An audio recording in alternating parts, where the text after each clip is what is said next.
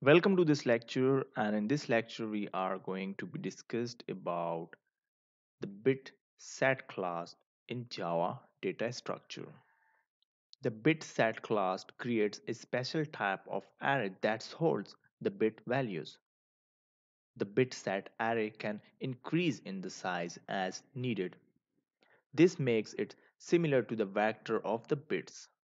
This is a legacy class, but it has been completely re-engineered in Java 2 and the version of 1.4. The BitSet class defined with two constructors. One is the BitSet and another one is BitSet and int size.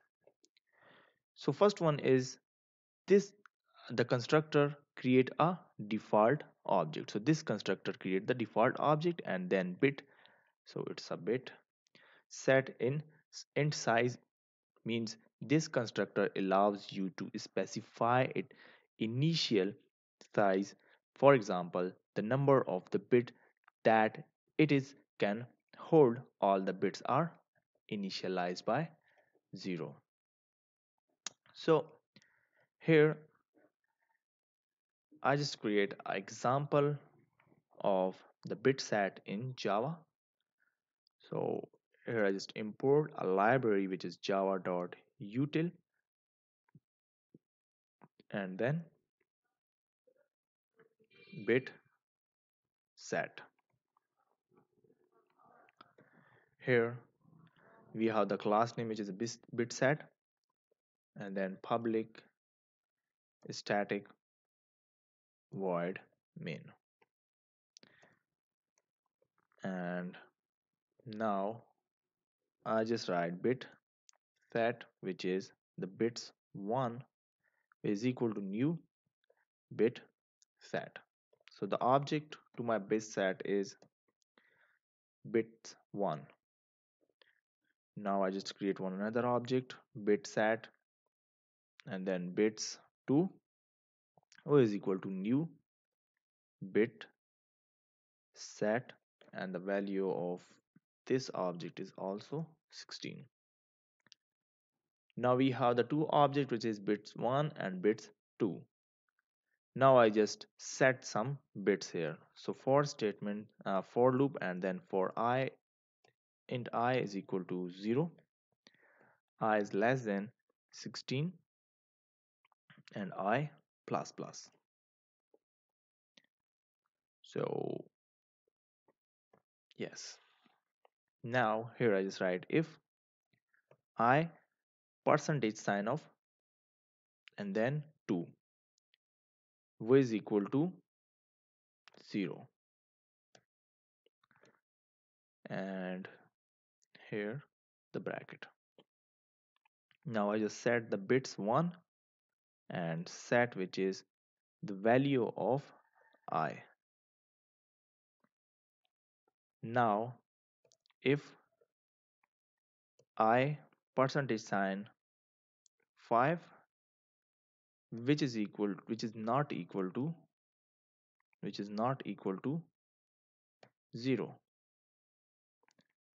So here bits dot set and then I. So it's not equal to yes. So bits 2 dot set here. Now I just write print statement and print line which is initial pattern in bits 1 and then system dot out dot print line and the print line here is bytes 1 system dot out dot print line slash n for the single line break and initial pattern in by 2. So I just printing the sum of the bits here, so that's why I'm just using these print statement.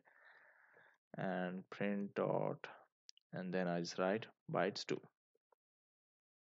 Okay, first I just print my this statement initial pattern in bit 1, and then I just print my this bit means the object to this bit, and then bit 2. Now I just print the end bits, and here I just write bytes 2 dot end, and here I just write bit 1, and then system dot out, sorry, it's system dot out dot print line, and the print line here is slash n and bits 2 and bits 1. Now system dot out dot print line, and the print line here is bytes 2. Now I just print the bits with or, so bits 2 dot I just choose or, and then bit 1. Now system dot out dot print line, and the print line here is slash n and then bytes 2 or bytes 1, and then system dot out dot print line, and the print line here is bits, so it's a bits 2, I just call the bit 2 here. Now bit with XOR operator, so I just use the bit with XOR, so bit 2 dot XOR, and set the bit 1. System dot out dot print line, and the print line here is slash n and bits 2 XOR and bits 1. So now here system dot out dot print line, and the print line here is bit 2. Now we just check the output for all these printed bits. So I just run this code, and then you can see our initial pattern bit 1 is 0 1 2, sorry, 0 2 4 6 8 10 12 and 14. So it's just modulus of 2 here. You can see here it's print only the modulus of 2. Then initial bit of the pattern in bit number 2. So it is a modulus of 5, and then 1 2 3 4 6 7 8 9 11 2 12 13 and 14. Then we just print our bits with AND operators, so it's 2 4 6 8 12 14, and bit 2 with OR operator of bit 1s, which is 0 2 4 6 8 10 12 and the 14. And we have no XOR bits here with the bits number 2 with XOR operators are empty here. Now we just see one another example with our bits using the constructor. So here new, and then the class, which is the name of bit with constructor. Okay, so now here I just import a library which is java dot util, and then the class name which is beacon. So here I just create a constructors of the bit class. So first I just create public static void main and then string arguments, and then I just write the constructor of the class, which are bit set bs1 object, which is equal to new bit set, and then the no value here, and then bit set, which is bs2, which is equal to new, and then bit set, which is I just write 16 not instead of 6. Yes. Now bs1 dot set 0. So here I just set the bit class method. So now bit1 dot set, which is 1, bs1 dot set, which is 2, bs1 dot set, which is 4.